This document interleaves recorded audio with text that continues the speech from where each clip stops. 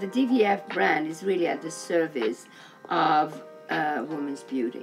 It all happened in the wrap dress, you know, making a baby in a DVF wrap dress, or you hear the stories, graduating high school, graduating university, getting a new promotion, first job, everything happens in DVF.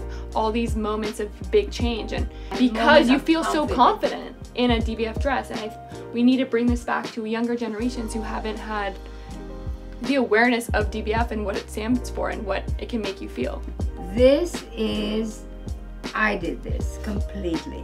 It started with a wrap top. First, it was a wrap top, and the idea, like what the ballerinas wear to warm up.